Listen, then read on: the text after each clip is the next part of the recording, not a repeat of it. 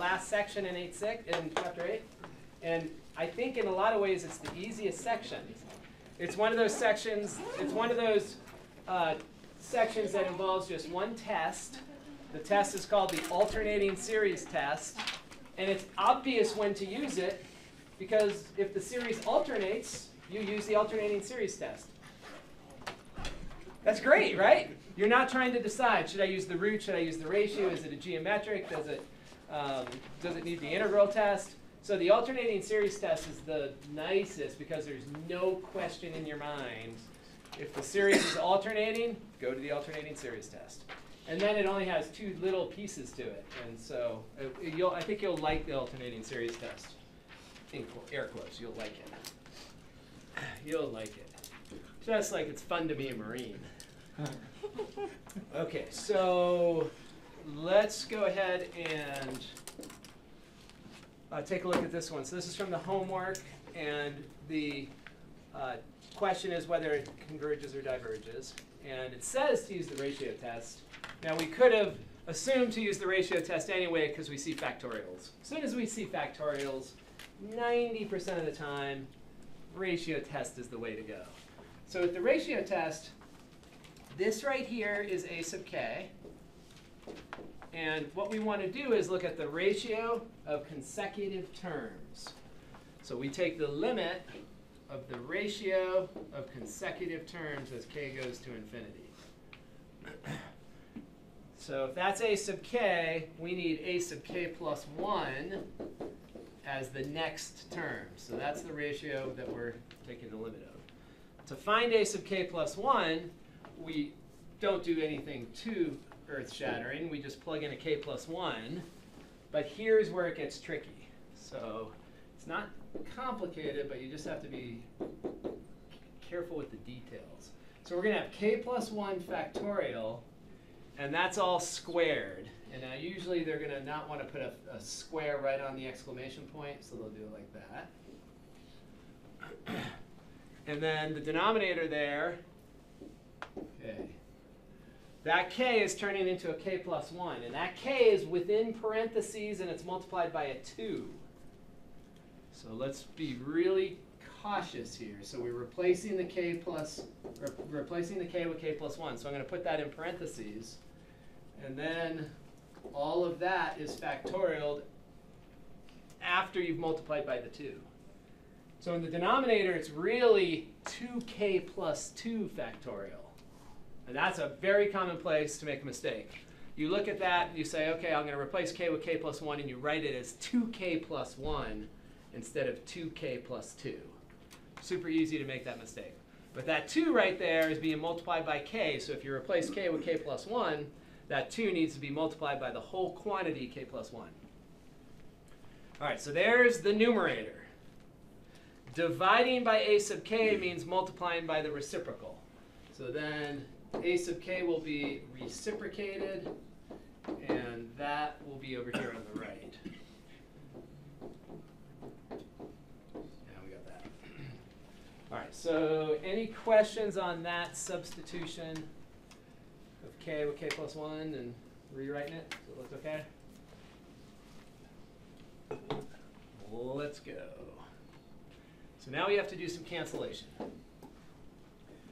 Before we cancel, though, I think we should probably rewrite one more time. So we have the limit. Let's separate some of the things that we see up here. So right there we have the k plus 1 factorial squared. I'm going to just separate it out into a bunch of products. So I'm going to write it as k plus 1 factorial. Oh, and I'm also noticing I see a k factorial. Well, let's just write this up first. There's a couple of different ways we could go to simplify this, but let's just write out exactly what we have here before we start canceling anything. And then we have a multiplication by 4 and a multiplication by 2k factorial. And then down below, here's the part that's probably the trickiest. So this is 2k plus 2 factorial.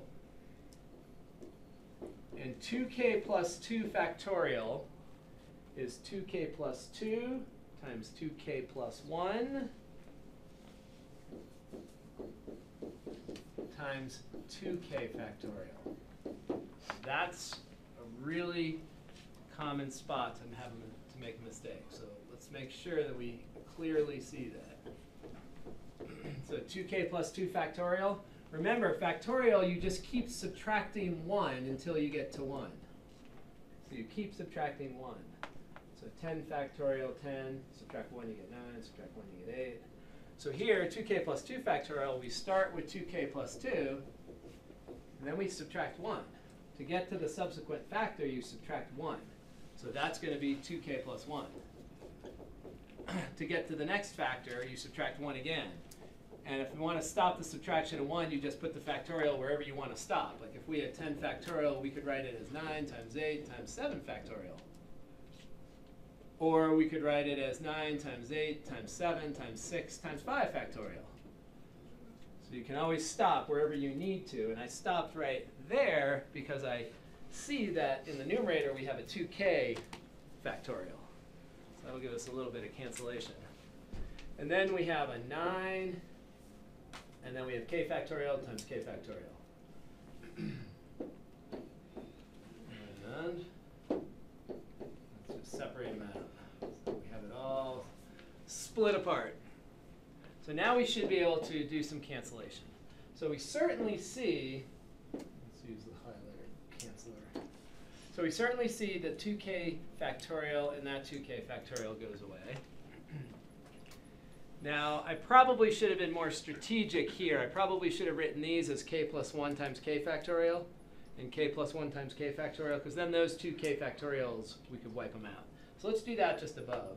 Let's write here this as k plus 1 times k factorial, and this one is k plus 1 times k factorial. So if we do that, then we see that we have cancellation with there and there.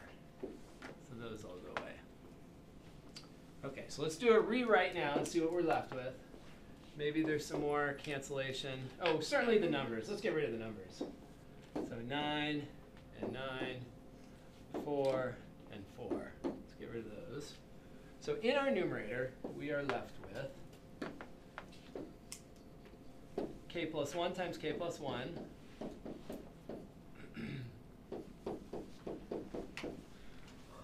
and that's it, correct? Denominator 2k plus 2 and 2k plus 1. And what about the 2k plus 2 here? Should I factor out a 2 maybe? That might be smart. 2 times k plus 1 times 2k plus 2. 2k plus 1. So we got that. All right, and now we can evaluate the limit. Cancel out this. And what's our limit then? Do you see it yet? If I rewrite it one more time, that limit is 1/4. Make sense? So the tricky thing probably is the rewriting of some of those factorial quantities.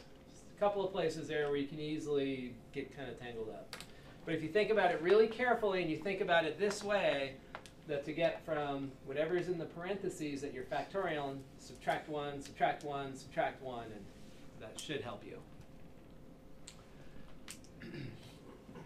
So another one from the homework, use an appropriate test, and we see that there is a factorial in there.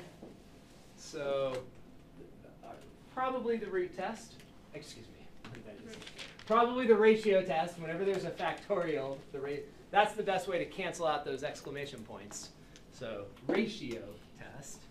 So let's try it. We'll do the limit as k goes to infinity. So we're going to do k plus 1 first, so that's going to be 12 to the k plus 1. And then k plus 1 factorial over k plus 1 to the k plus 1. Hopefully it's not like yesterday. Yeah, hopefully. Hopefully no one gets slapped. Is that what happened? Someone got slapped? A librarian. A librarian got slapped? Who slaps a librarian? And then they took a picture of him, and then like they're like, who did this? And then the guy went to math class, and they're like, hey, that's the guy that slapped the librarian. The police tried to get him, and he bolted and ran away. He ran through open space, and they captured him in open space out there. Oh, that's hilarious. So it's like, Why? yeah, why do you slap a librarian? What's the point? I know. Oh, Did they ever figure he out tried. what He did? tried to the. I'm not paying this late fee. There are easier ways to get out. Not paying that 35 cents. Oh man! So it was downstairs in the library. So it was in the public library, not the college library side of it. So don't be afraid to go to the library. Don't be afraid to go down to the library. You'll be safe. Just stay on the college side, the civilized side. Maybe you don't want to wear your name tag. Oh, it's crazy. Who the heck slaps a librarian? Okay. So similar type of thing here. We got to sort of figure. We have to unravel it, and I think we've done a couple of these now. Let's focus on these two factorial quantities first. So this factorial quantity and this factorial quantity, we can think of them as canceling except for a factor of k plus 1. Everybody okay with that? So k plus 1 factorial is k plus 1 times k factorial. So the k factorial will wipe out that. And then let's go with this one, 12 to the k. That will cancel with most of this. This is 12 to the k times 12, so it's going to take all that away and turn that into a 12. So everybody okay with that? There's one extra factor of 12 in the numerator. And then that's about as much as we can. Oh, I guess we could do this if we want to. Look here, we have a k plus 1 right there. That k plus 1 can take away this 1 right here. This is k plus 1 times k plus 1 to the k. So one of the factors of k plus 1 can go away. All right, let's rewrite there and see what we have left. So in the numerator, we've got 12 and k to the k. 12 and k to the k. And in the denominator, we have k plus 1 to the k.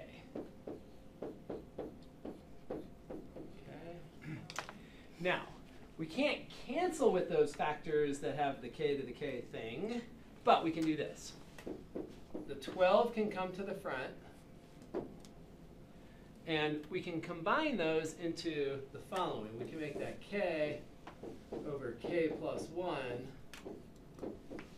to the k. And that limit is as k goes to infinity. And then how do we figure out that limit? The powers of Log. Do the log in L'Hopital's rule. We've done that a couple times where we let y equal. Should I go through it one more time, or Yeah. you think you know where to go? Go through it one more time? Yes, please. So if we let y equal, the best thing to do is convert to x's. So if we convert this to x's, because we're going to use L'Hopital's rule, which involves derivatives, so you should be differentiating a differentiable function. And discrete functions are not differentiable. So we do that, and we take the natural log of both sides.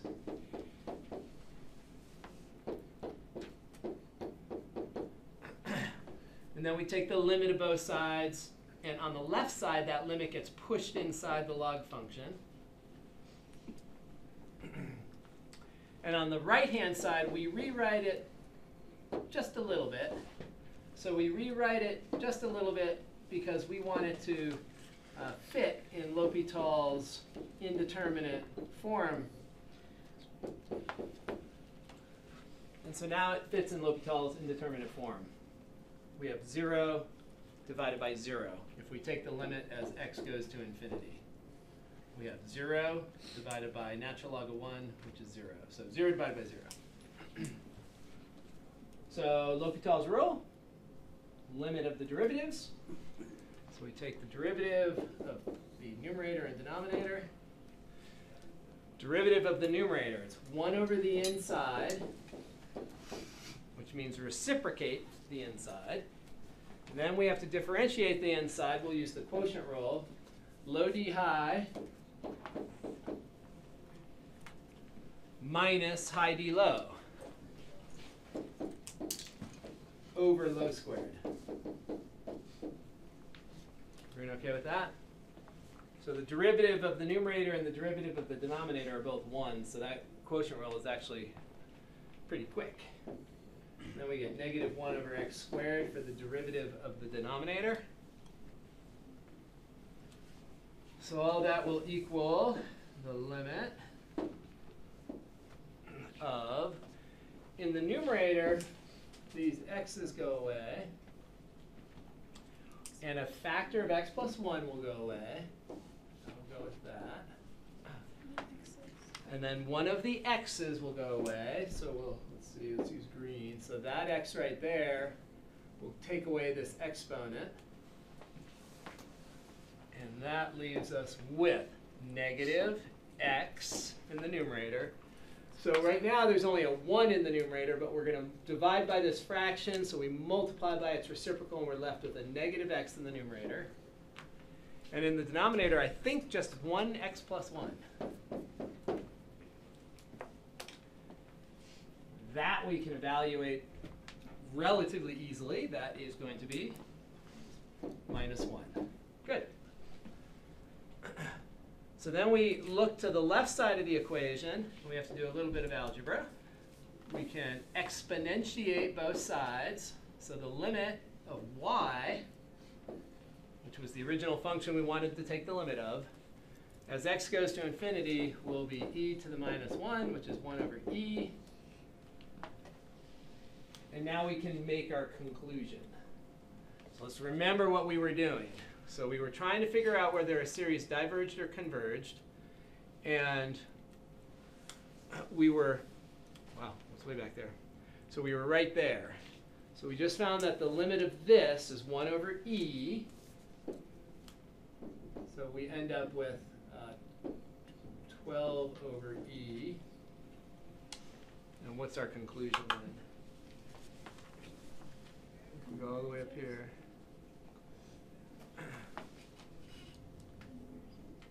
Oh my gosh. Wait, hold on 1 second here. Oh yeah, I got left with that 12 because of that. For a second there, I was panicking that the 12 was supposed to have some other thing on it, but it canceled. So that's why we have that factor of 12. So that converges? Okay, so converge or diverge? Converge. Oh, and then mine, I forgot to put the 12 back in. Well, so the 12 is out in front though. So if you multiply a series by a number, that's not going to change whether it converges or not, right? And the 12, we can think of that 12 as factored. We factored, although no, I take that back actually. Because we didn't factor the 12 out of the series. We factored the 12 out of the limit. So you're right. So the 12 is in there. So what's our conclusion then? 12 divided by e, is it greater than 1 or less than 1? Greater. It's greater than 1. So then our conclusion is that we diverge. Therefore diverge. Since it's greater than 1. Yeah. If there was a 12 here that we could factor out of the series, that's totally different. If you could factor 12 out of the series, that 12 wouldn't affect divergence or convergence. But this 12 right here, we didn't factor it out of the series. We factored it out of this limit, which is all part of the limit of a sub k plus 1 divided by a sub k. So that's still part of the end result for that limit.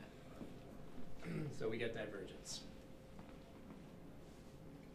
You feel like you can do those log limits now? No? Done like 10. I mean 3. Okay. All right, you can do them now? All right, any other questions from the homework? Anything that you got tangled up on? So let's just do one quick last summary of series before we go to our last test, the alternating series test. First thing, we look at a series, and one thing that we have to remember is that the limit of this has to be equal to 0 or it does not exist. It diverges. So the sum of the series doesn't exist. The sum of the series, it diverges. However you think of it, it doesn't converge. So the only way a series can converge to a number, the only way an infinite sum can have a finite result, is if the limit of a sub k is 0. So that's first and foremost. The limit has to be 0. All right? And so this is an example where the limit is 0, but it doesn't converge. So it's comparable. Let's remember some of our basic series. The most basic series we deal with is the harmonic series. When the harmonic series diverges. The harmonic series diverges, even though the limit of a sub k is in fact 0, right? The limit of a sub k is 0 there. Those terms are going to 0, but it still diverges. They don't go to 0 fast enough. The harmonic series is an example of a p series. So a p series is a series that looks like that. And when p is 1, you get a harmonic series that diverges. If p is bigger than 1, converge or diverge. Converge if p is bigger than 1. It can just be a tiny, tiny bit bigger than 1. It can be 1.0001. That's enough. It will converge. So a smidge bigger than 1, and you have convergence. So if it's equal to 1 or less than 1, it diverges. So that's one of the special series. We also had the geometric series and the telescoping. Those were special. Those are extra special because you can actually tell what they converge to. So telescoping and geometric, extra special. And then one of the other things we did was the integral test. The integral test is actually how you show that a p series converges when p is bigger than 1. Because this is an integrable. We did an integral, improper integrals at the end of the last chapter. And then we did them again here. So you can integrate that. So it's one thing to keep in mind. If you look at the summand, and it looks like the summand is integrable, you could use the integral test. Now, obviously, if there's a k to the k or a k factorial, you don't even consider the integral test. Right? But if you have something like 1 over k to the 4th, yeah, that's a reasonable thing to go with the integral test. Then we had the ratio and root tests. So those, I really want you to think about those lumped with the geometric series. The geometric series, the root, and the ratio, those are all tied together with the 1. Again, with 1. If the ratio or the root or the common ratio is less than 1, you have convergence. Right? So for a geometric series, you have convergence if it's less than 1. So we just have to contrast that with the p series. So p series, bigger than 1 converges. So, but let's think about what it means. So when that p is bigger than 1, it means the denominator is getting big, so the fractions are getting small really quickly. Right? So when that p gets bigger, it's making the fractions go to 0 faster. But with the other three, we're looking at ratios. We're looking at the ratio of consecutive terms. Pretty much in all three of those, it's essentially the ratio of consecutive terms. And that ratio has to be, we want that to be less than 1 for convergence. Okay, so 1 is an important number. Greater than 1 there, we have convergence. But with the root, the ratio, and the geometric series, less than 1 is convergence. So that's kind of, those are the main tests that we look at. And then this last one we look at is called the alternating series test. And again, in a lot of ways, this is the simplest one. For a variety of reasons. The first is that you know when to use it. If you see that switch, that helps. That gives you the sense that it's an alternating series. And quite frequently, alternating series will kind of be obvious whether they converge or not once you see what the two steps are. So first we're going to just define an alternating series, and we're going to look at a super common alternating series. And it's another one of these basic series that you just want to have in your head, because we have some concepts that we're going to talk about in the next chapter, in chapter 9, that we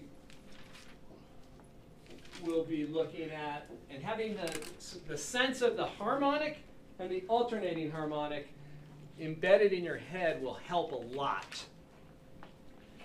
So when we look at this, that's an alternating series right there, and it does converge. And it's one of those ones that you can calculate that it converges to natural log of 2. Not easy, but it does you can do it. Okay, so if we look at the sequence of partial sums, whenever we have a series and we want to know if it converges or not, you're really asking, does the sequence of partial sums converge? So here's what the sequence of partial sums looks like for this alternating harmonic. I've got a visual here also. Okay, so if we start with the first term, the first partial sum is just the sum of the first term, which is just 1. Sum of the first 2 terms is 1/2. Sum of the first 3 terms is 5/6. Sum of the first 4 terms, 7/12. And what you notice is that with an alternating series, this is the sequence of partial sums here. So the first term in the sequence of partial sums is 1, and the second one is, where did I go? Second one is 1/2. Oh, this is a picture. I gotta back up a second here. I can't quite see what I'm looking at. How come that is minus 1/2? Oh, because I'm looking at a different one than this here.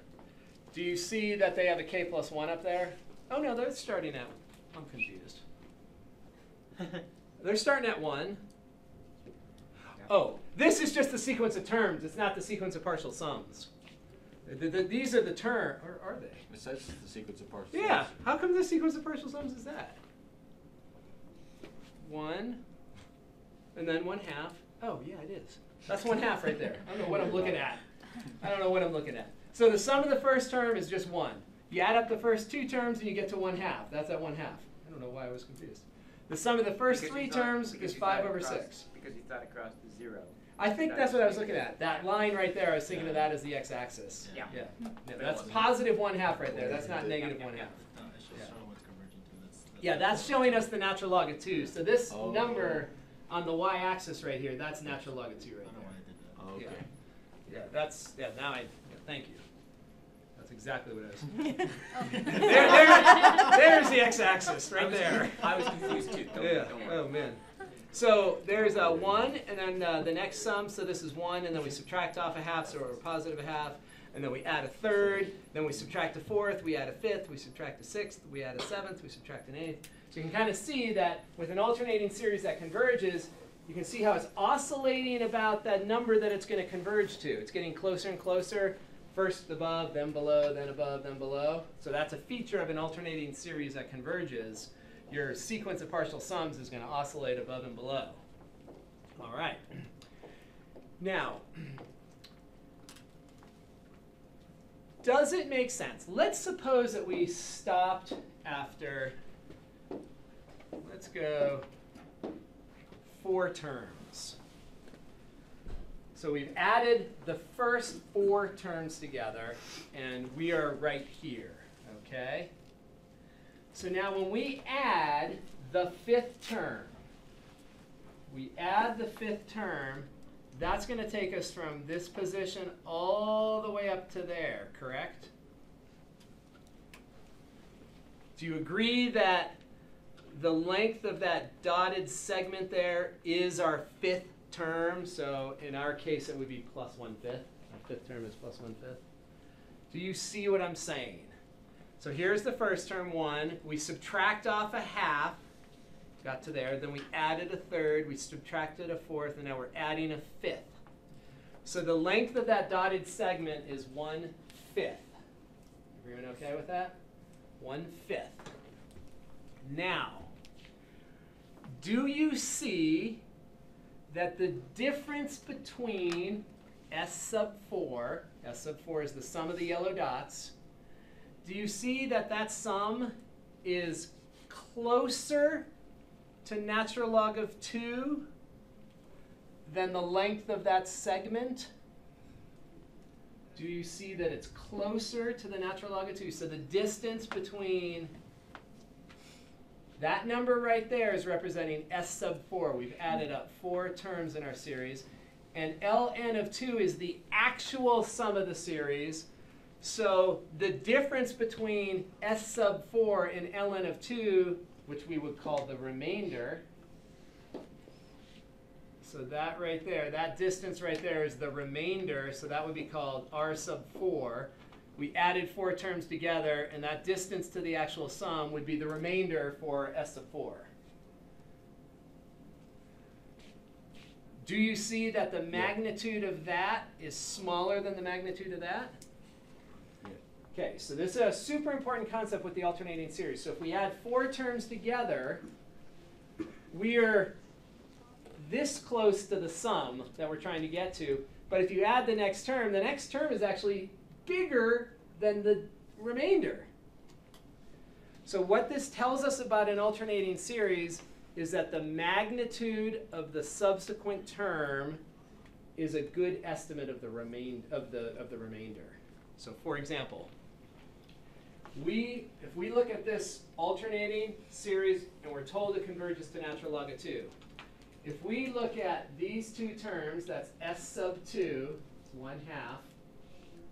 This is, I should write it on the board actually, because this is such an important concept and it sometimes takes staring at it quite a few times just to actually comprehend what it means.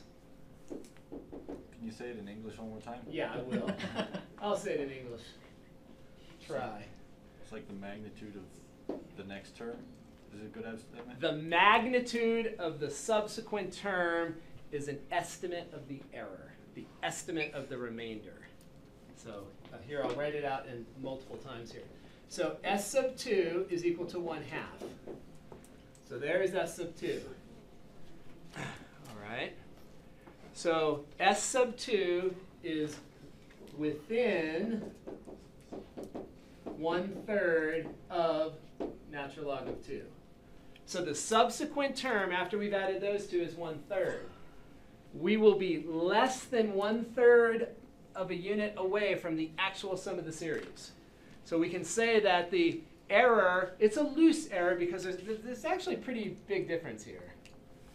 You know, that dotted line segment and that red segment, they're actually they're visually different for sure. So this is a very general estimate of the error.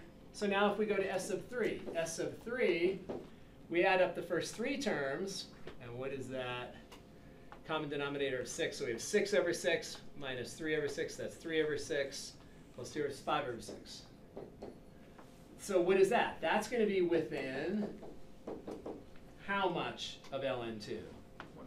1/4 of ln2. And if we go out one more term, we go s sub 4. S sub 4 is 7/12.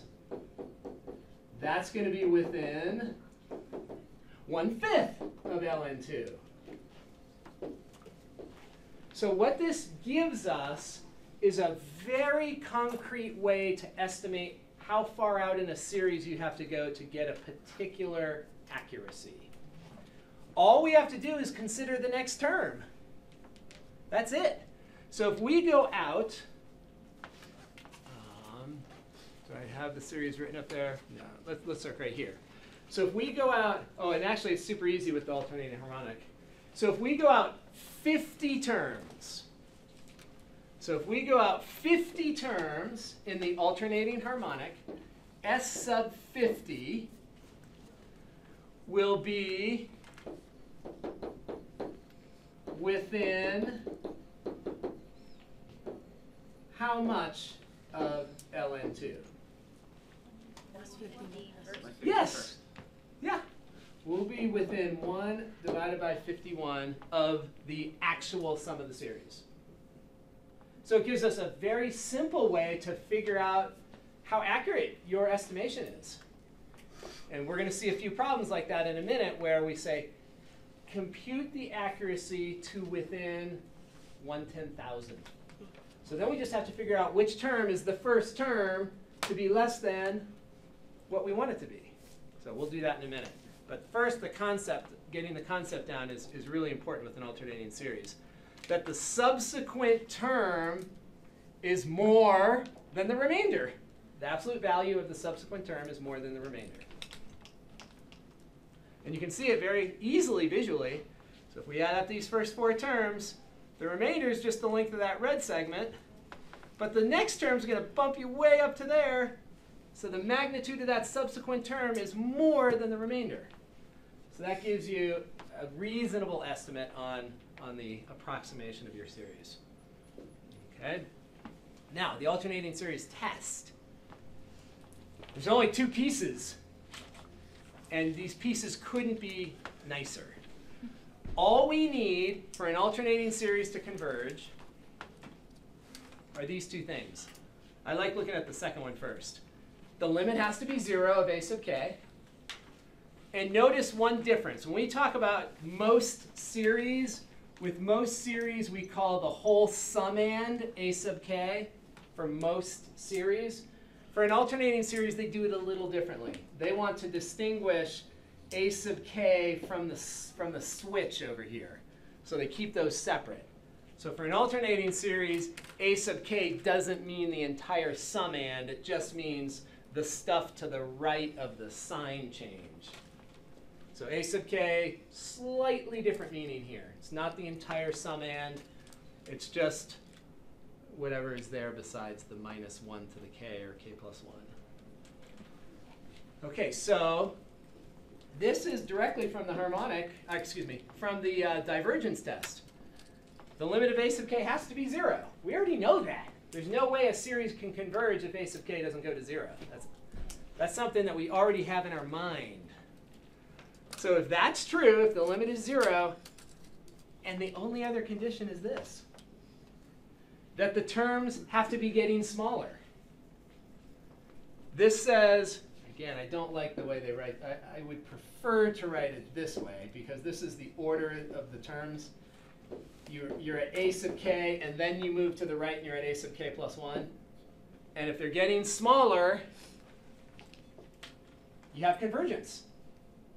You only have two things to test. You just have to test that the limit of a sub k is 0, and you have to test that subsequent terms are smaller. So technically, they say that it's non-increasing. In practice, we're going to see that it's decreasing. It's really, really hard to build a series with terms that are something like 2, 2, 2, and then 1, 1, 1, and then half, half, half. Usually it's just 2, 1, half, third. They're decreasing 99% of the time. To create a series that's truly non-increasing, that's not decreasing, you can't just do it in a very easy way. So if we can show that the series is decreasing and the limit is 0, done. Convergence. So let's look at this one right here. Alternating harmonic. Is it obvious that it converges according to those rules? Yeah, a sub k is going to 0. 1, comma 1 half, comma 1 third, comma 1 fourth, that's going to 0. And the terms are getting smaller in magnitude. That's it. Two things. Limit is 0, and the terms are getting smaller in magnitude. That's it. Then it converges. So let's look at this one. Now, if this minus sign was not up here, if we didn't have a switch up here, switching between plus and minus, would it converge or diverge? Is it a p series? If you take away that thing up there, take away, just ignore that for now. Pretend that's not there. Whoa! That's gone. So would that diverge or converge? 1 over k to the 1 half. Diverge because k is raised to a power that's less than 1. So we only get convergence for a p series if the power on k is greater than 1. So that would diverge. But with this alternating sign up there, we're going to have a situation that's not dissimilar to that. Right? Because as k increases, the denominator increases, so the fractions decrease. So we have to test two things. Let's test both things. So the first step in the test, we have to decide whether a sub k is greater than a sub k plus 1. In other words, are the terms decreasing? I don't know. Let's check. So remember that a sub k does not include the sign. So right now we have a question. We want to verify that this is true. And this is the technique I usually use. Put a question mark over it. I want to decide whether that is true or not. We're only dealing with positive numbers now, so we're allowed to multiply. So we can multiply both sides. So this is equivalent to asking this question. Is the square root of k plus 1 greater than k? And we just get down to a point where there's an obvious yes or no answer. And for some of us, it might be a little further than others. Doesn't matter. If it's still not 100% clear, you can square both sides. We have positive number, you can square both sides. And you can always get down to a place where it's obvious. If it's still not obvious to you, drop out. No. If it's still not obvious, subtract k. No, here's the step where if that's not obvious, then drop out. If one, yeah, change your major. If you don't know that 1 is greater than 0. So then we see down here, we get to a point where we can easily verify by inspection that it's true or false. So our goal is to figure out whether this is true or not. And that's step 1, and it's true. So that means that we're probably dealing with a convergent series. For a to the k plus 1, why didn't you change the numerator? A sub k plus 1. Not a to the k plus 1, a sub. So a sub k plus 1. This right here is the switch. This is just the sign. So that's not part of a sub k. A sub k is everything. So if we rewrote this so that there's the switch, and then it's multiplied by that. So a sub k for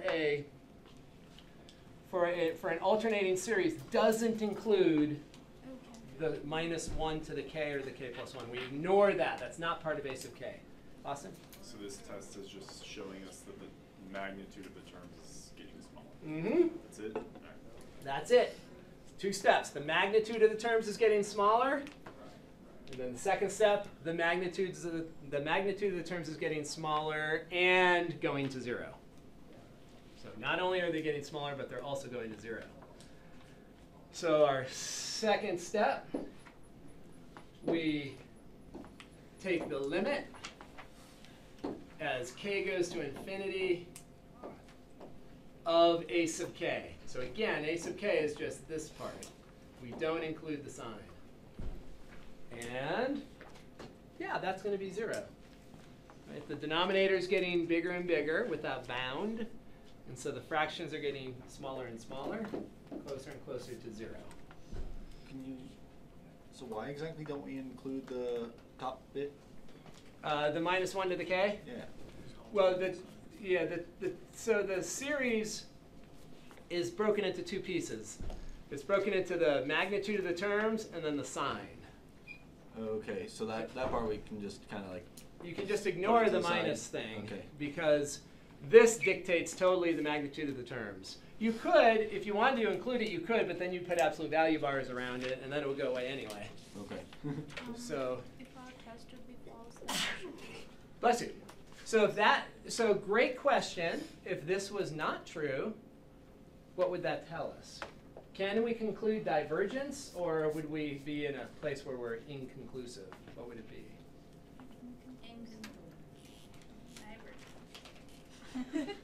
Wait, you said both answers. That way she's completely So, right. so if I gave 3 choices, would you have said all 3? I've done that on a Scantron before.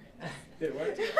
I have no idea. So my son, he's in this algebra class, and no, it's in his biology class. He's in this biology class, and they had to do a test. There was a whole bunch. There was like 50 of those Scantron questions, and he came back out the day after the test. He's like, "Man, some of you guys are worse than a coin." It's like a coin would have done better than you on the Scantron test. That's so bad. That's like the coin? strangest thing to coin. insult someone about. Yeah, I was gonna say. A coin? Man, you're worse than a spoon. Well, coin has 2 sides, man, so we would have picked one or the other, right? So, Yeah, they were true false questions. So yeah. Oh, Then yeah. gotcha. They were true false I was questions. confused. I thought it was just. They were true false questions, and half the class missed more than half. So can you tell them to drop out or what? So, so savage. All right. So the limit here, you don't need the -1 thing. Even if you had the -1 thing in here, the limit would be 0 anyway, because that minus is not going to change whether the limit is 0 or not. And here, if you did include the minus thing, you would just be taking absolute values. The goal is to test the magnitude of the terms. And so the thing that they do with an alternating series to make that convenient is that a sub k represents the magnitude of the terms, and the -1 to the k, or k plus 1, is just the alternating piece of it. And we don't even need to consider that for these two, for the limit or the comparison. Kelly? So, I don't know if we answered the question. If it fails, does it automatically converge or diverge or inclusive? And That's what the question was. yeah, that's what the question was. That's where we are. So back to present time. What do you think? So if this is not true, if this is false, so if a sub k, if the terms aren't getting smaller, Diverges. it has to diverge. If they're not getting smaller. Right? If the terms stay the same or get bigger, you're in that situation, 1 plus 1 plus 1 plus 1 plus 2 plus 2 plus 2. You know, if they're staying the same or getting bigger, definitely diverges. So they have to be getting smaller and closer to 0. And that's what we're showing here. So we're showing that they're getting smaller and smaller and smaller and smaller and smaller and closer and closer and closer to 0. So those two things, they have to get smaller and get closer to 0. So this series is never inconclusive. This test, that's a good point. Yeah, it would. Could we have this without? No, I guess we could. That's a good question. Could we have a decreasing sequence of terms? And if that yeah, no, it's not. Yeah, there's no way. Yeah, it's always conclusive, converge or diverge. Yeah, good point. I thought of it that way. Okay, so our answer here is then therefore converges by alternating series test. We usually abbreviate that to AST. Converges by the alternating series test. And a lot of these limits will be kind of intuitive. 1 over k squared, yeah, it's 0. So there's not going to be a lot of writing, but you need to write something down for each of the two steps so it's clear to me that you're concluding that the limit is 0 and that you're concluding that the terms are getting smaller. So you have to write down something. Looks like a time zone. AST, like Australian time or something.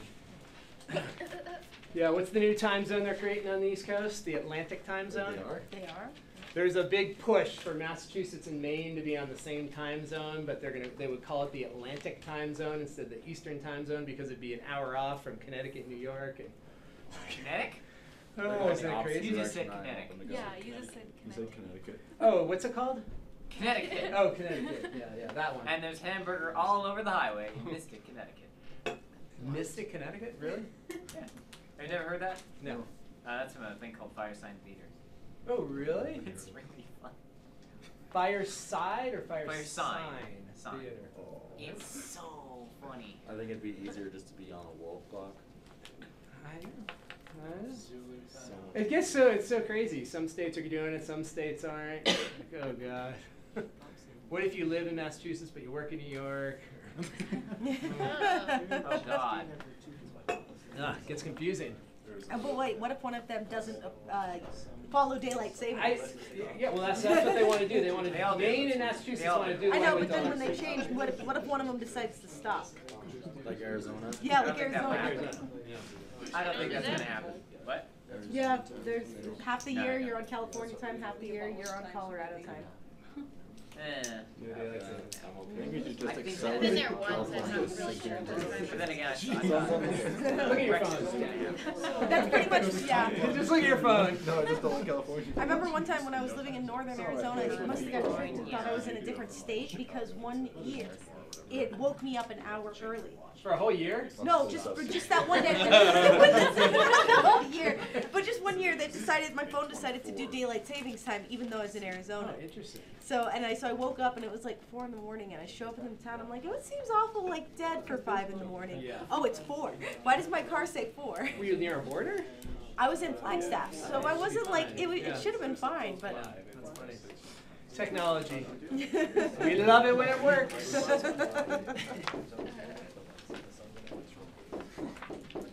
I'm ready for it to be light a little bit early. Okay, so first step in the test are the terms getting smaller. So again, we ignore the -1 to the k. Just look at the other stuff. And we want to know whether this is true or not. So we replace the k with k plus 1 in the denominator.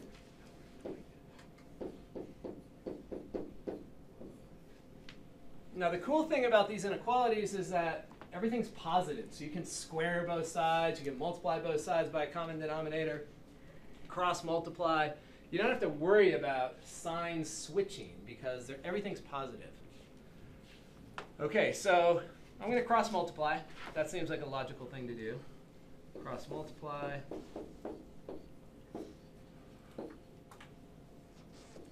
And then we'll go from there. And it's easier if you're looking at something that's doesn't have fraction often. All right, so let's get to that. So just cross multiplied. And maybe that wasn't the greatest idea, but it was an idea. All right, so what do you think we can do right now? Drop out. It's too early. It's too early. We're gonna keep that joke going. We're going to go a little further. Don't drop out yet. Don't drop out yet. So can we make a conclusion that the left side's bigger than the right side yet? Now, one thing that's funny about natural log, you've got to be a little bit aware of the way the natural log function grows. You know, at 1 it's 0, and then it starts to get bigger up there. We just have to make sure that we're, down here it's negative. But because we're starting up here at 2, we don't even have to worry about that even, because k starts at 2. So we don't have to worry about any funny business with the log being negative. So let's break it into, let's just glance at 2 parts. Like if you look at this and this, those 2 factors, which of those factors is bigger, the left or the right? Okay. Now We're you're gonna say trouble. k plus 1. We know he's the Okay, so k plus 1 we know is bigger than k. It has to be. What about this? What about natural log of k plus 1 and natural log of k? K plus 1.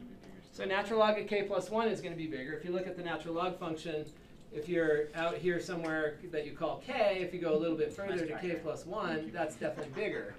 And now the one thing that we have to be careful of is with squaring, because you know that if you square a fraction, it gets smaller. So you have to be a little careful there. And they did, again, say that we're going to start at 2. And what's the, if we start at 2, once we get to 3, natural log of 3 is going to be, natural log of 2 is less than 1. 0.69, yeah.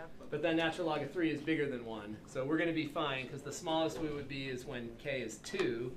And so, question, Hannah? Wouldn't it be easier instead of like going through all these steps to just pick a number and plug it into the very first? Well, if you plug in a k value, Yeah. that can give you a sense, but it doesn't prove it for all the k. Because what they'll say is, well, what if there's k's that did something different later on? So that's a good way to get a sense of whether it's true or not. And that's essentially what we're saying right here. When we say k plus 1 is bigger than k, it's because we know that if you pick k equals 10, then you have 11. If you pick k to be 50, you have 51. So you're kind of doing that, but you have to do it more in general to prove that it's true for all k. So right here, we know that that's bigger than that for sure. And then as long as k is bigger than 2, this is also going to be bigger than that. So that would be logic enough for us. Now, the book, if you look at the answer key in MyMathLab, sometimes what they're going to do is divide both sides, and they're going to try to analyze a ratio. They'll take the limit of the ratio and figure out if it's bigger than 1 or less than 1. So let me just explain that to you. I feel like reasoning things out is enough, but if you had this situation right here, if you wanted to show that A was bigger than B, let's suppose that you divided both sides by A. Then what they're going to do is, to show that this is true, they're going to show that the limit of B over A is less than 1. So that's what they're going to, sometimes they're going to do that as their technique. It's a little more complex than I think you need to. I think most of the time you do what we've done here, and you can see it pretty easily. So K plus 1, that's certainly bigger than K, and ln of K plus 1, that's bigger than ln K. Right, so here we can see that without getting that formal, taking the limit, showing that that limit is less than 1. So that's enough there. So we're going to conclude that that's true. And then the only other step is to take the limit of a sub k and show that that's 0. So we have to take the limit as k goes to infinity of 1 divided by k ln squared of k. We have to conclude that that's 0. And again, we have a denominator that's growing without bound and a numerator that's constant. That's one of those basic limits that we all just assume is 0, or that we conclude is 0. There's no more showing to that limit. You kind of learn that in Calc 1, that 1 over k goes to 0 as k goes to infinity. And so we just assume it now. Nothing more to show. So therefore, we get convergence by the ASD.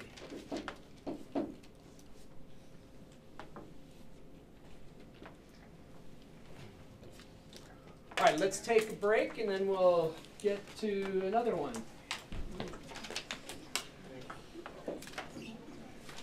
Oh, boy. All right, let's do another one. Watch out for smart drivers out there. In the snow. Rear-wheel drive. Oh boy. Okay, so another alternating series. We know it's an alternating series because of that -1 to the k plus 1. So we want to show that the terms are getting smaller in magnitude. So we do what we just did before. We're going to replace all the k's with k plus 1. Replace k to the k with k to the k plus 1 to the k plus 1. And that should be an inequality symbol. And we are asking the question, is that true? Is that true?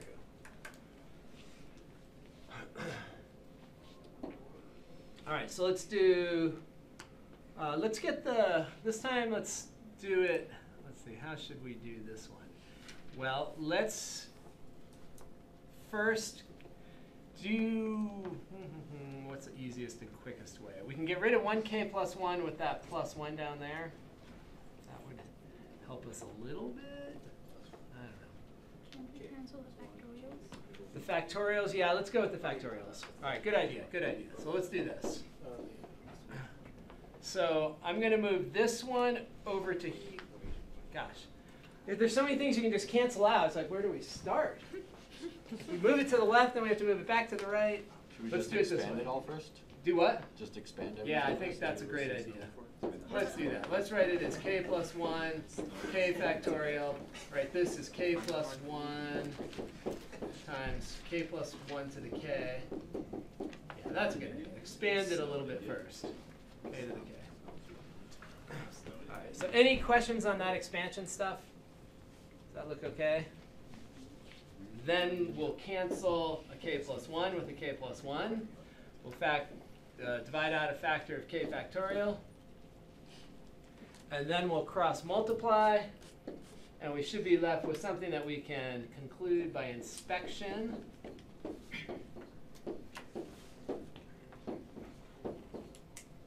we get to that. And if you're still not 100%, take the kth root of both sides. Still not 100%. Subtract off of k. And then we get to place where it's obvious. Yeah. Good suggestion. Expand a little bit and then go for it. All right, so that's step one. This shows that the magnitude of the terms is decreasing. The sequence of terms, the magnitude of the terms is decreasing. And now we just have to show that that's decreasing to 0. So we take the limit of a sub k as k goes to infinity. And now this is one of those ones where we use that growth chart. We had that rate chart, and in that rate chart, they gave us some information about how fast these two grow. And what we saw was that the factorial grows fast, but k to the k grows even faster. So k to the k, knowing that it has a higher growth. Can we just call that cray-cray now? Cray-cray. Cray-cray. Cray-cray. So we know the limit is 0. So k to the k goes to infinity faster than k factorial. We term that funny. Funny, yeah, it's a funny function. K to the k. Some people call it what, a power tower. Power tower. Grand Tower. number, man. Tower of power. What do they call it? Power tower. A power tower. Yeah. Power tower. Power tower. Oh, Power tower. tower. Therefore converge by alternating series test. I like this section. Right there, it's not crazy hard. Yeah. Like we said. Okay. Definitely. It's definitely manageable. Okay.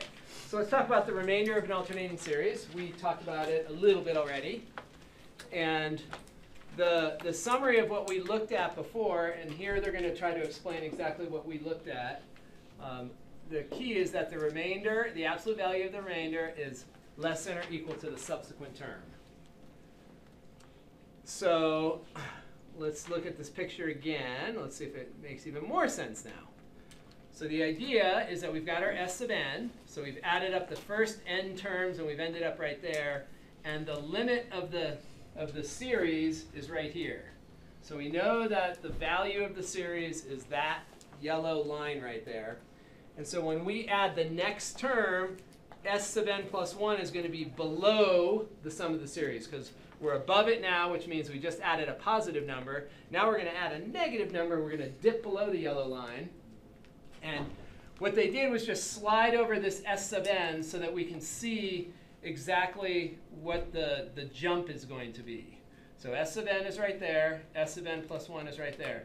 So this is the sum of the next term. This is the next term. It's negative whatever. Negative number that takes us from there to there. So the length of that, the distance between those two red dots, is the magnitude of a sub n plus 1. Okay, so we've added up n terms. If we add one more term, it would be taking us to there. And the magnitude of that term is right there. But the remainder is only right there. The remainder for S sub n is the distance from S sub n down to the yellow line, which is the sum of the series. So there's our sub n. That's the remainder. And you can see clearly that its magnitude is smaller than the magnitude of that.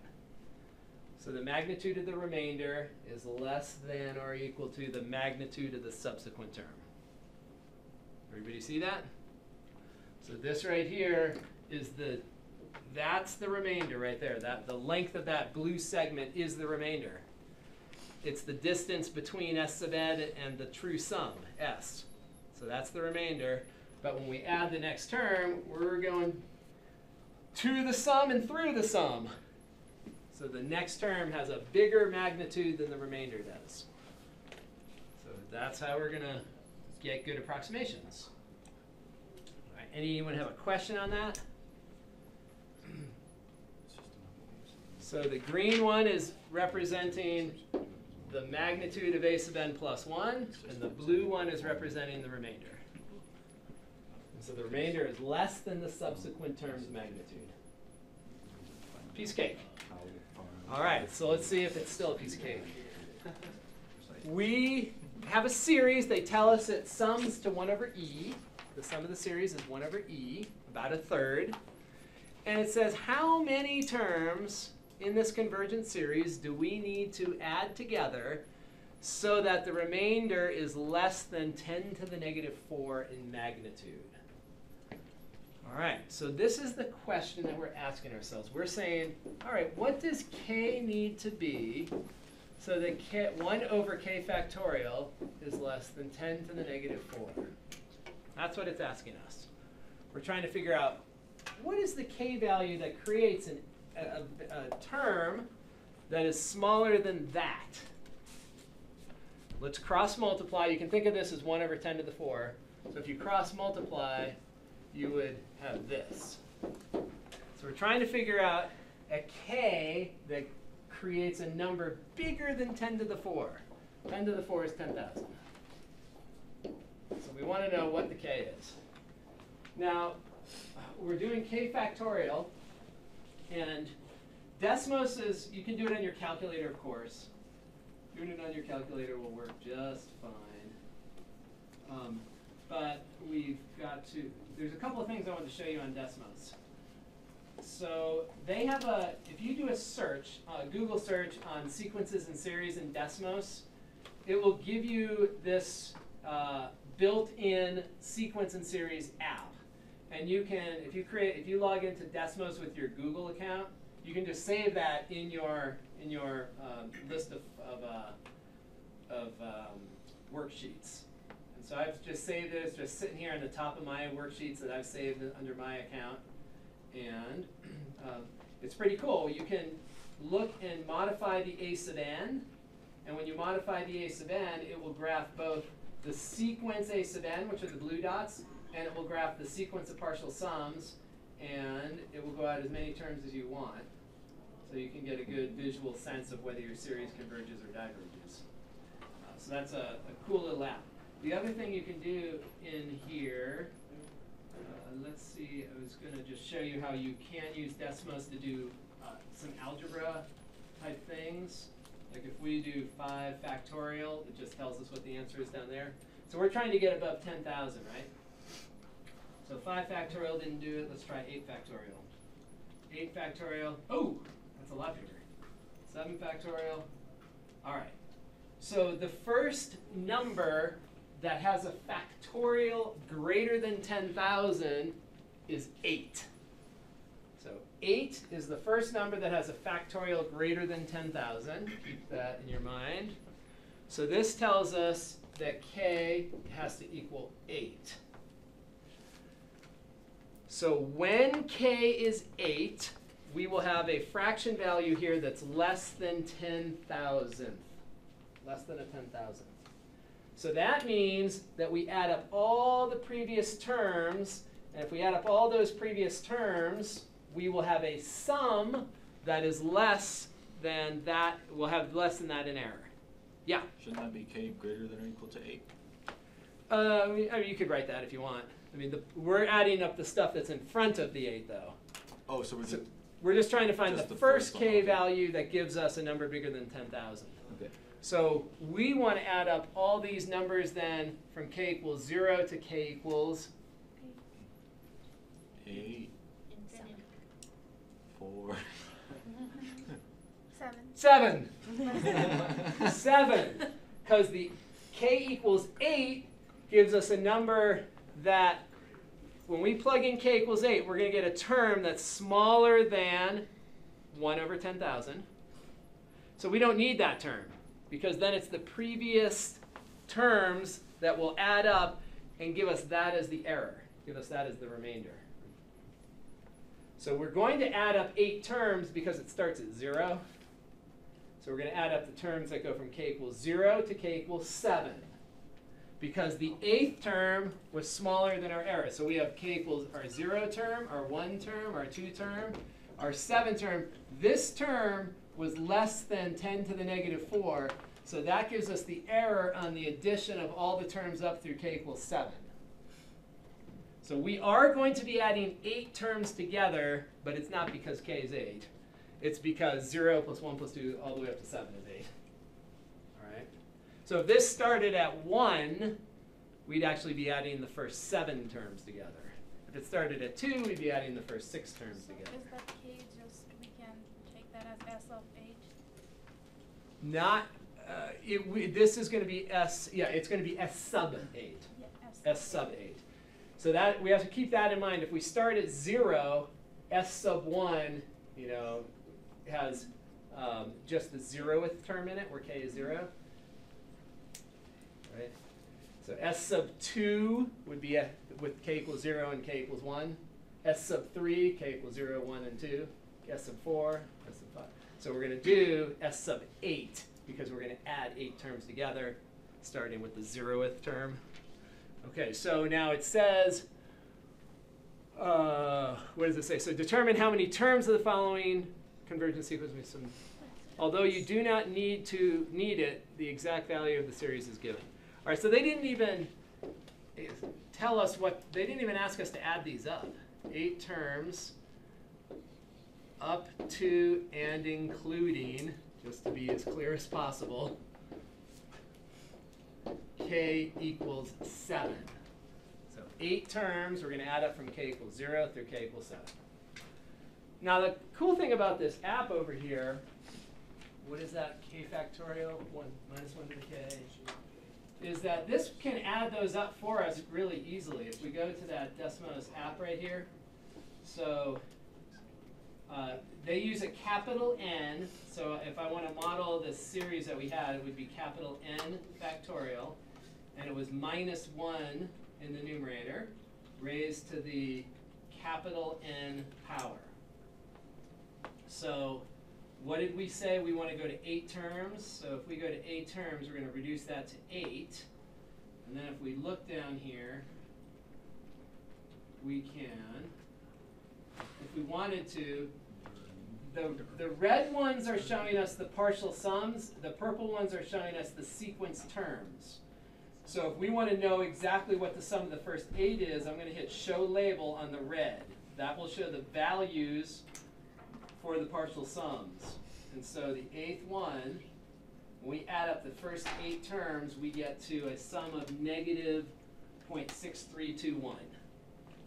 Negative 0.6321.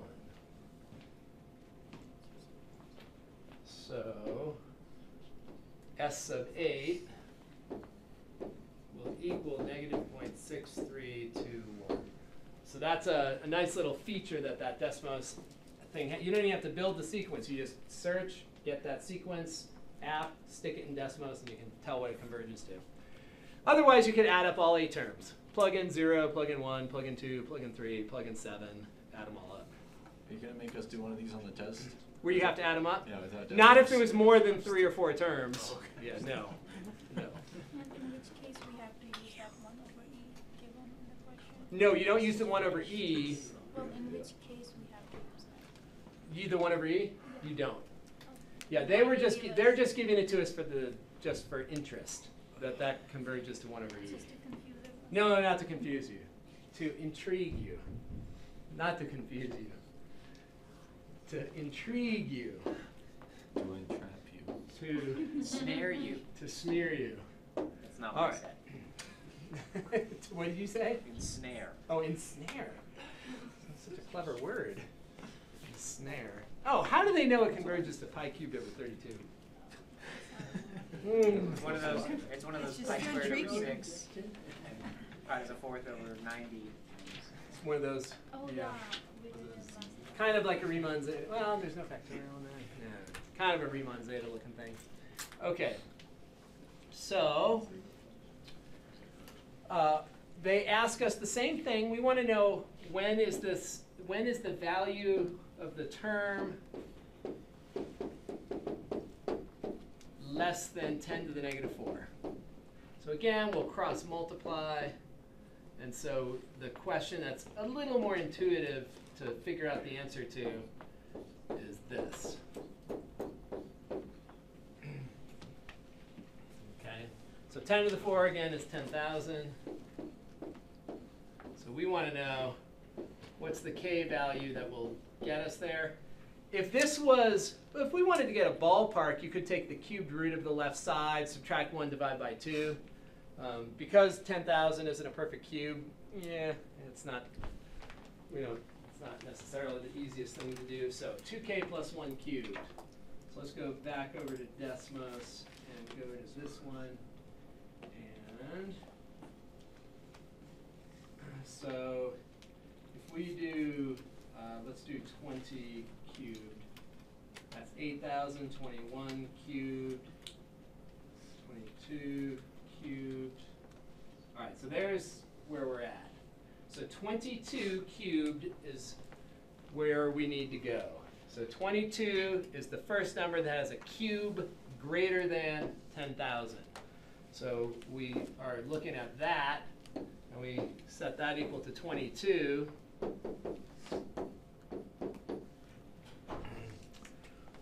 And what's 11? What's going to be? Huh? That's gonna be Did I write that properly?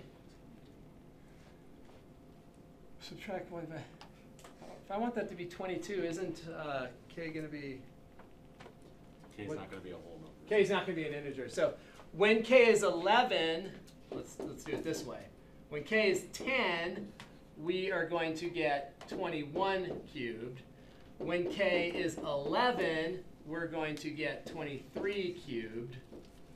And this will be the first k then. K equals 10 is not going to be enough. So we need k equal to be 11 to be greater than 10,000. So k has to be 11. Make sense? Plugging k equals 10, it's not quite enough.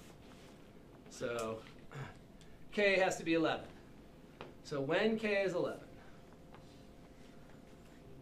So what this is telling us is that when k is 11, that's going to give us a term value that's less than 1 over 10,000. So we're going to add up all the terms in front of it to get an approximation that is as accurate as we want it to be. So we're going to add up S sub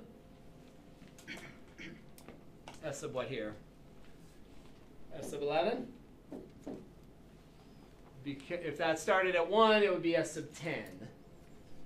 But it's k equals 11 that gives us a term value of less than 1 over 10,000. So we want to add up everything in front of k equals 11. So k equals 0, which would be S sub 1. K equals 0 and 1, that'd be S sub 2. 0, 1, and 2, S sub 3, 0, so S sub 11. So this is going to be for, I'm just going to call the term values A sub 0 plus A sub 10. And now I'm being very general with the A's. I'm including the minus 1 here. We're adding up all the terms from k equals 0 to k equals 10. That's what I'm trying to represent over there. So the first 11 terms.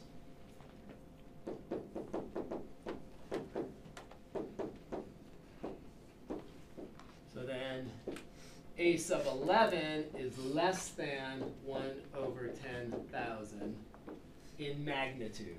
So maybe I'll say the absolute value just to emphasize, because A sub 11 could be a negative.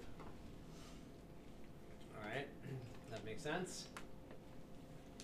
So if we wanted F sub 11, if we went to that other Desmos app, we would just plug in 2k plus 1 cubed. 2k plus 1 cubed. So come right in here and there. 2k plus 1 cubed. And how many terms do we say we're going to go at? 11. So to there. And wherever It goes the wrong way. go Yeah, home. it's around 1. There it is. Okay, so S sub 11 is negative 0.0311. Negative 0.0311.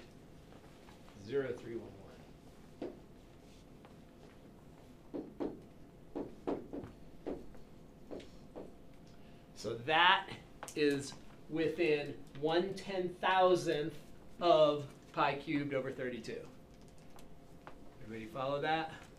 Let me just write that last comment down because that's kind of the conclusion.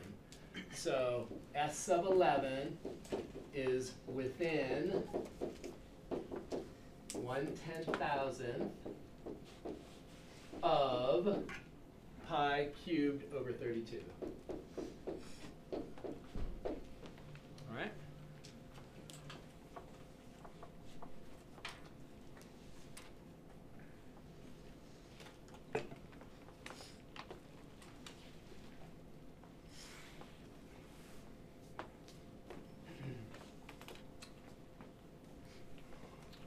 Okay, one more. So estimate. Now here they're actually asking us for the values. They say estimate the value of the series with an absolute error less than 10 to the negative 3.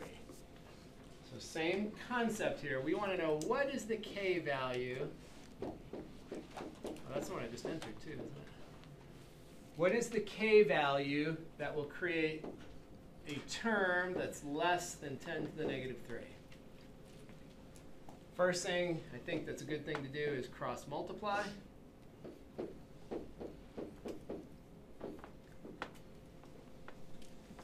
Now this one, it makes perfect sense to take the cubed root of both sides because we have a perfect cube on the left. So let's do that. So we'll get 10 less than 2k plus 1. So 9 is less than 2k. So k is greater than 9 over 2. So k will be 5. 5 will be the first value of k where this thing is less than 1 over 1,000. Let's just make sure that that's true. So we have 2k plus 1 cubed. So when k is 5, that's 11 cubed. Is that right? When k is 5, that's 11 cubed. So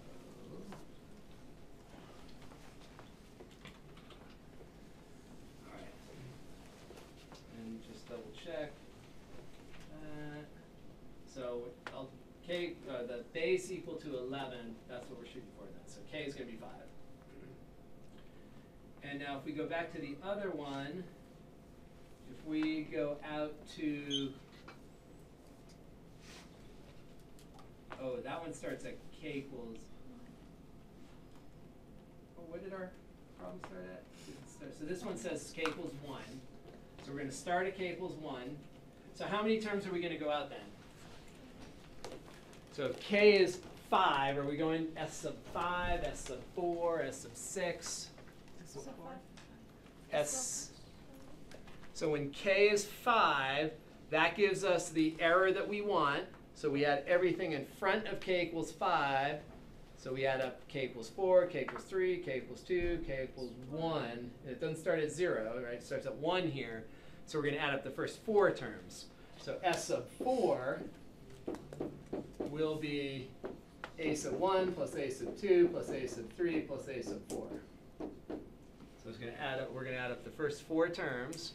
We're starting at 1. So let's go and get that number. So if we just go out to 4 terms. And now I'm realizing that this is starting at 1, and the last 2 that I wrote the estimate up there for, I think those ones started at 0, right? So I have 1 term that I'm missing. I can correct those as soon as we're done. Okay, so we are stopping at 4. And just a quick note, a sub n is where you enter the form of your sequence, the form of your terms. And they have an A and an R here just in case you're doing a geometric A sub n.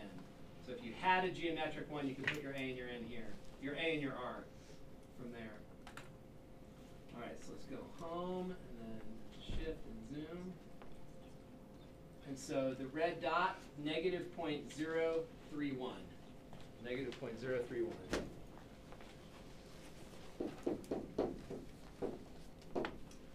So that's going to be the sum of the first 4 terms. Now that one's probably easy enough just to plug in the 1, 2, 3, 4 and add them up. But if you're doing an S sub 8 or an S sub 9, it gets a little tedious.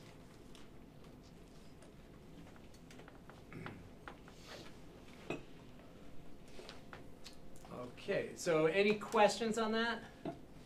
So this is the sum of the first 4 terms. The 5th term is going to have a value that's less than 1 over 1,000. So that means that this number right here is within, let's write that final conclusion. So S sub 4 is within 1 over 1,000 of S. So S is the sum of the series. We don't know what it is in this case. They didn't tell us.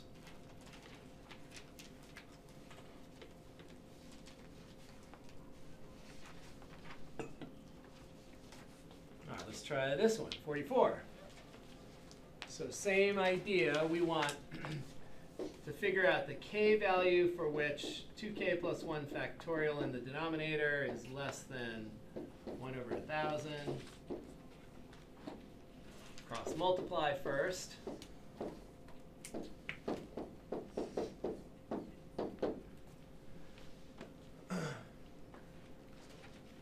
Did we say that 8 factorial, or no, we were looking at 10,000 when we were doing those factorials. So let's go over to Desmos, figure out our factorial that will work. So what is 5 factorial? 120. 120. 6 factorial? 120 times 6. All right, so the first factorial that's bigger than 1,000 is 7. 7 is the first one that has a factorial. So we want this to be, if we want that to be a 7, k's got to be 3. So k equals 3. So k equals 3 generates the first k value that satisfies that. K equals 3. Certainly k equals 4 and 5 will satisfy it, but k equals 3 is the first k value. So k equals 3. So what terms are we going to add up then? How many terms? Yeah, 1 and 2. So k equals 3, and this starts at 1. So k equals 3 is the third term, so we only have to add up the first 2 terms to be within 1 over 1,000 of the actual sum. So we're going to figure out S sub 2. S sub 2 will be A sub 1 plus A sub 2. So if we add up those first 2 values, we can go over there and do it, or we can probably look here and do it easy enough. Let's do it here this time. So A sub 1 in the denominator will have 3 factorial, and we'll have a positive 1. So we're going to have 1 over 3 factorial, so that's 1 over 6. Plus, actually, we know it's going to be a minus. A sub 2, so when that's a 2, we have an odd power, so it's a minus 2 there. It's 5 factorial, and what we say 5 factorial is 1 over, is it 120? Multiply top and bottom by 20, so we get 19 over 120. So here, what we're concluding is that S sub 2 is within 1 over 1,000 of the true sum, S.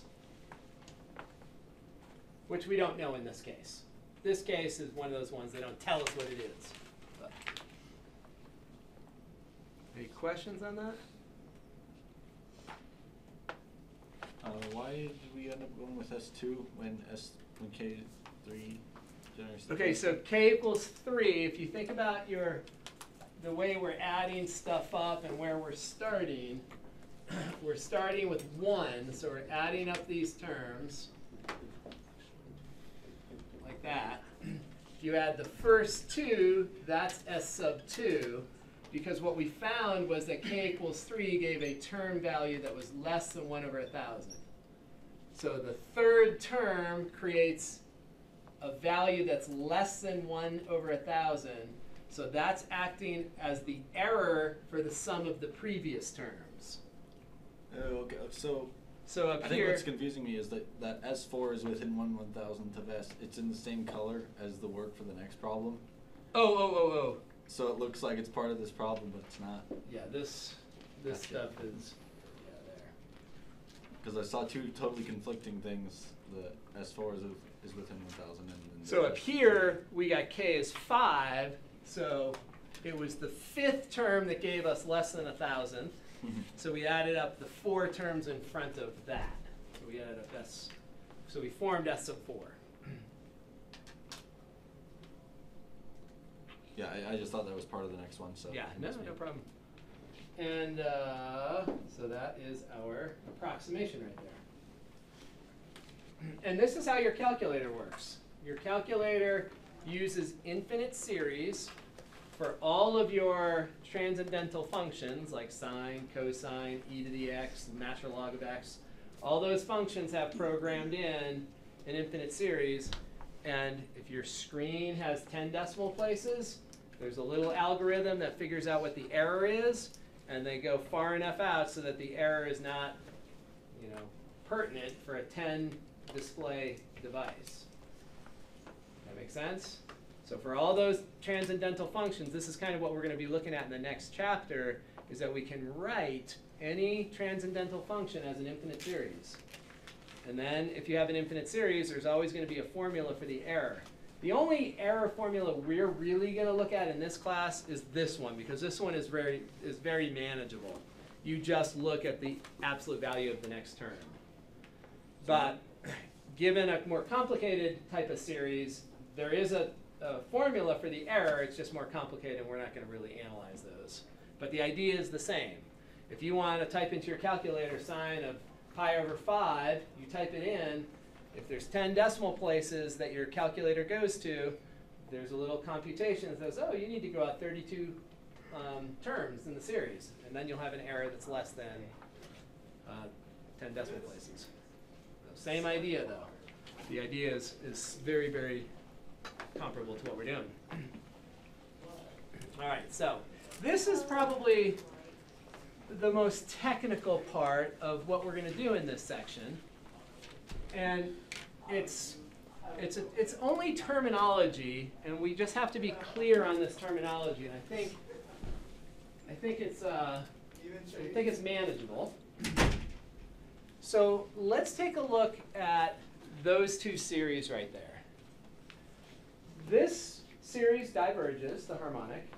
The alternating harmonic converges. And so what we're going to start talking about is a distinction between convergence and absolute convergence. All right? And conditional convergence. There's going to be 3 things. There's going to be convergence, absolute convergence, and conditional convergence. So let's take a look at this definition here. So if you turn all your terms positive, if that converges, then you say your original series converges absolutely. If you make it absolute value and it diverges, but the original series converges, then series A sub k converges conditionally. So let's try to wrap our head around that. Okay. So if the series of absolute values converges, then the series without the absolute values converges absolutely. So what that's telling us is the minuses don't matter. So when we look over here, the minuses matter. If you look at the series with absolute values, you get divergence.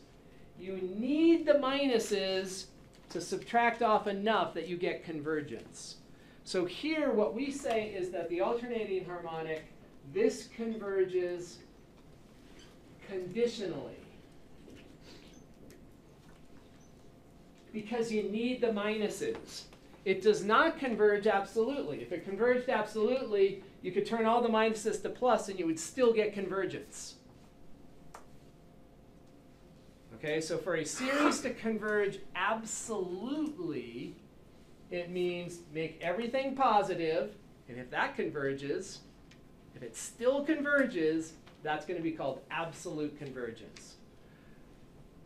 Okay, and if not, the series converges conditionally. So this series right here converges conditionally because if you put pluses in there, if you took away all the minuses, you'd get divergence.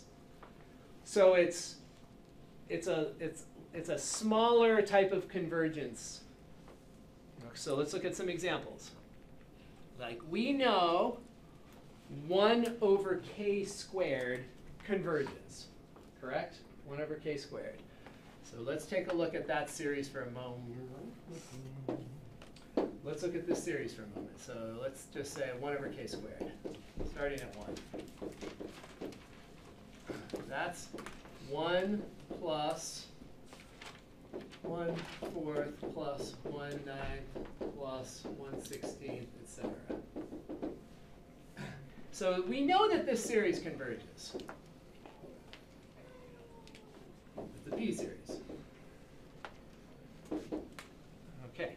But now let's consider the absolute. Let's put in some minuses. So what if we put in a switch here, made it minus 1 to the k plus 1 over k squared? Now you certainly would tell me that it converges. It's an alternating series, but the limit of a sub k is 0, and the terms are getting smaller in magnitude. You would, of course, say that it converges by AST. But let's look at it. So when k is 1, we're positive, so we have this.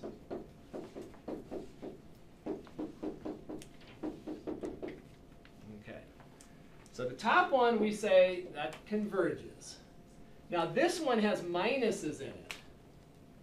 Are the minuses necessary? Could we make a stronger statement about its convergence? Is that series converging conditionally, or is it converging absolutely? Absolutely. It's converging absolutely, because if we turn all the minuses into pluses, we still have convergence. So with conditional convergence, you have to have the minuses in there. If you don't have the minuses, the series inflates to infinity. But if you have the minuses in there, it offsets that, and it reduces the series to a finite value. So they're saying here that the terms go to 0 fast enough that the minuses don't even matter. You still would have convergence if you took away all the minuses, if you turned all the minuses to pluses. So this one we say converges absolutely. So converging absolutely just means the series of absolute values converges. So it's a little stronger. Obviously, this original series, let's suppose it converges to pi squared over 6. If that converges to pi squared over, that one up there, converges to pi squared over 6, if we put in minuses, that's going to converge to something that's smaller than pi squared over 6. Because we have some minuses in there subtracting from the pi squared over 6. Everyone follow that? So the series of absolute values, if that converges to pi squared over 6, the series that includes a minus every other term is going to converge to a number that's smaller than pi squared over 6. Make sense? So if the series without any minuses converges to 10, the series with minuses is going to converge to something less than 10. Yeah. Absolutely. Absolutely understanding. Okay. So here's the little flow chart of what we're trying to discuss here. We've got an infinite series. If it diverges, it diverges. If it converges, we just want to classify the convergence. How strong does it converge? It can either converge absolutely or converge conditionally. So here, you need help. You need the minuses. So without the minuses, you would get divergence. Here, minuses don't matter.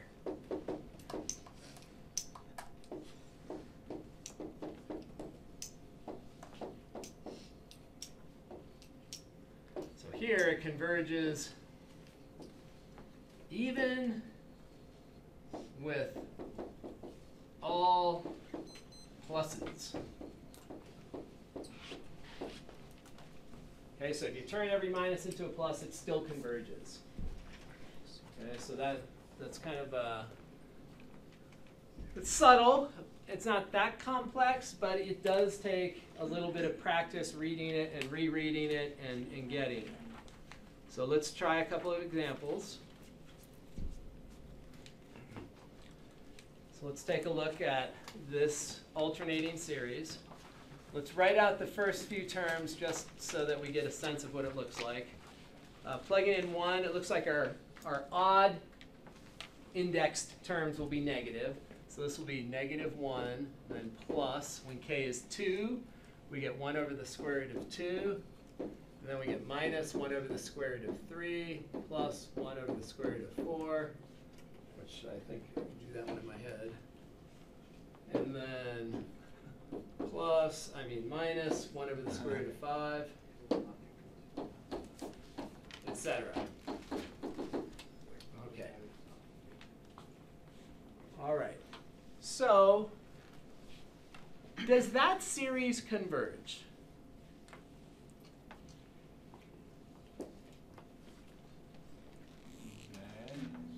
So first off, is it an alternating series? Yeah. Yeah. Is it an alternating series with terms going to 0? Yes. Is it an alternating series with magnitudes getting progressively smaller? Yeah.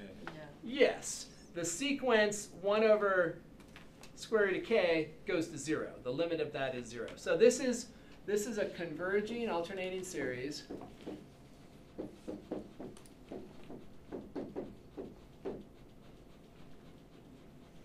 The only time it really makes sense to classify your convergence is if you have minuses in there.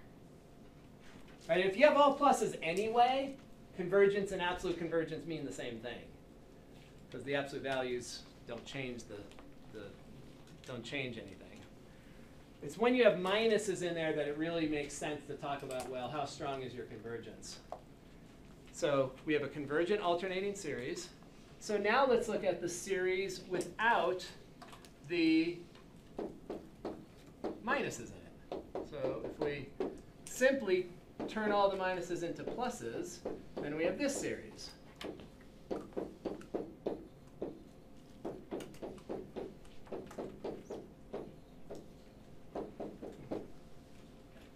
And does that series converge or diverge?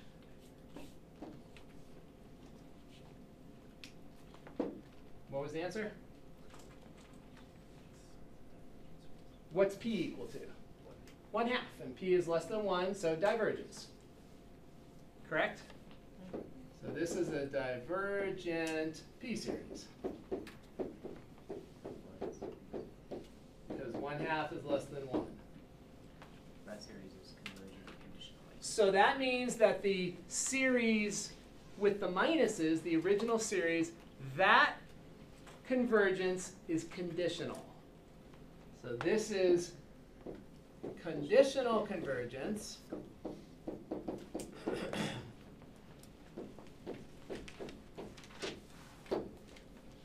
Because you have divergence if you turn the minuses into pluses.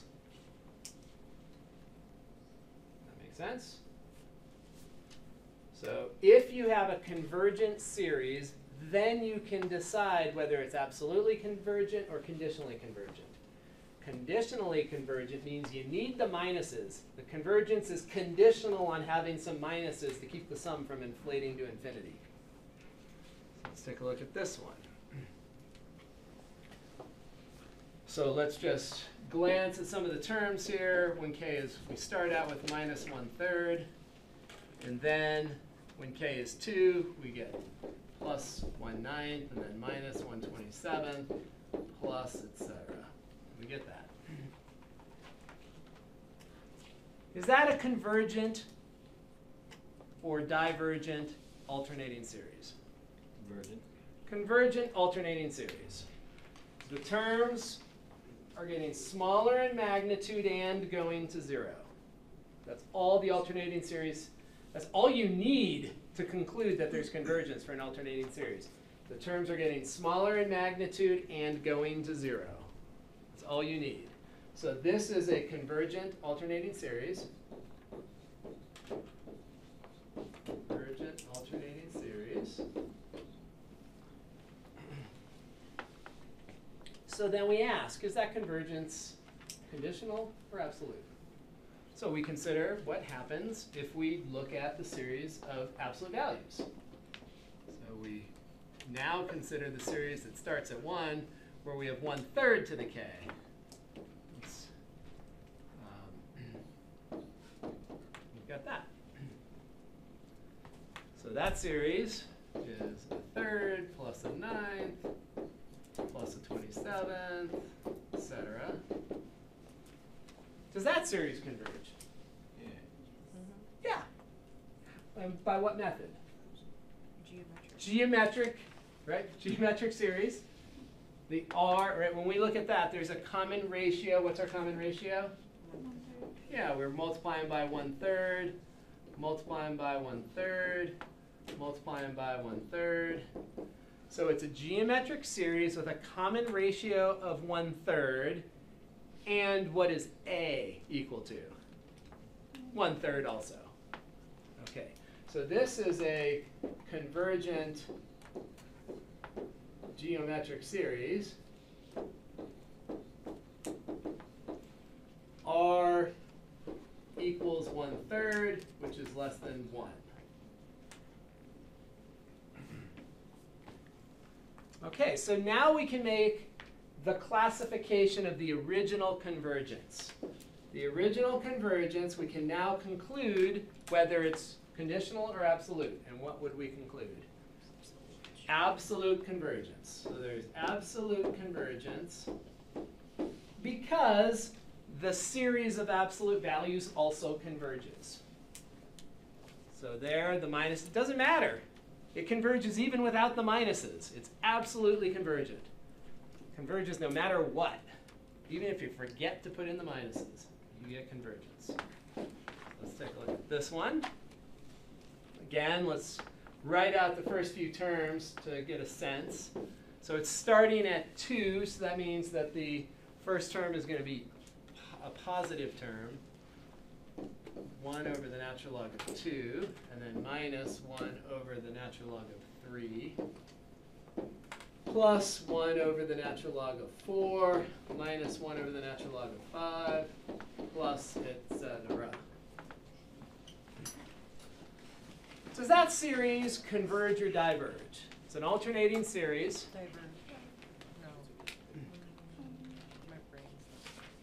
So it's alternating, so we have to ask the two questions. Are the terms getting smaller in magnitude? Yes, because the denominators are getting bigger, so the fraction values are getting smaller. Moreover, they're getting smaller and approaching 0. And as k goes to infinity, 1 over ln k is going to 0, because that denominator is getting bigger without any bound, continuously getting bigger. Okay, so this would be a convergent alternating series.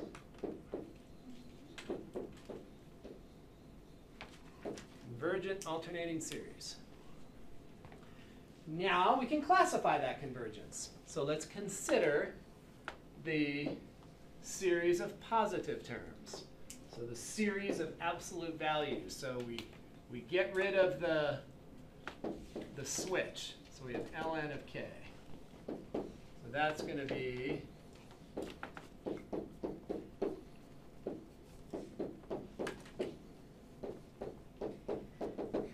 looks like that. Does that series converge?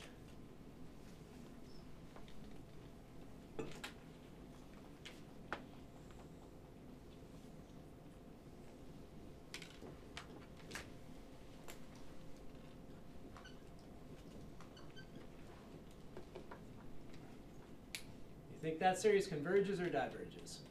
Oh, what a terrible picture of ln x going through the origin. Yikes! You're You fool. totally fooled. You fail the final now. Oh boy, that was. There we go. That's better. Okay, so do you think it converges or diverges? Diverges. So we know that if this was 1 over x, that's the harmonic, that diverges. ln of x is going to infinity slower than 1 over x?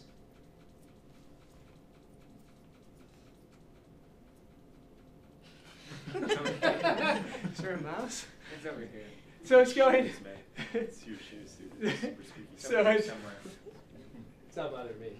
The series 1 over x is divergent because the terms go to 0, but they don't go to 0 fast enough. The denominators aren't going to infinity fast enough.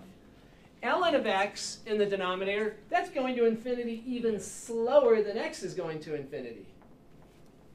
Which means those fractions are going to 0 even slower than those fractions are going to 0.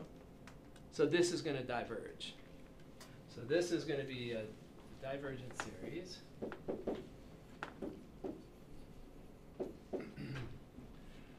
And this is kind of a comparison.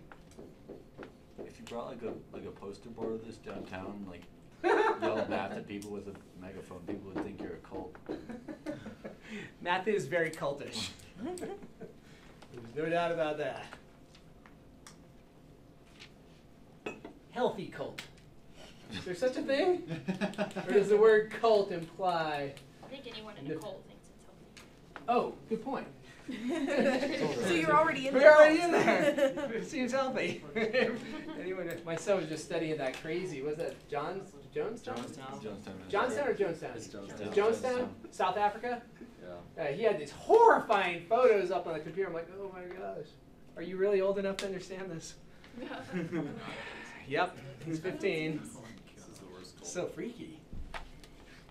Freaky, freaky.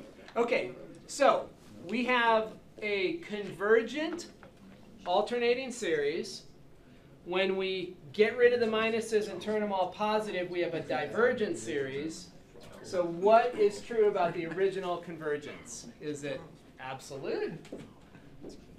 Or is it conditional? It is conditional. So that convergence is conditional because when you look at the series of absolute values, you get divergence. So whenever we have convergence of an alternating series, we can ask this question. Is it absolute?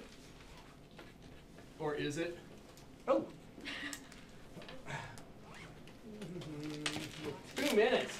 Can I really let you out 2 minutes early? Yeah. Oh. Why not? 2 I minutes. I'll make it up on the exam. We just learned another question, guys. Can the final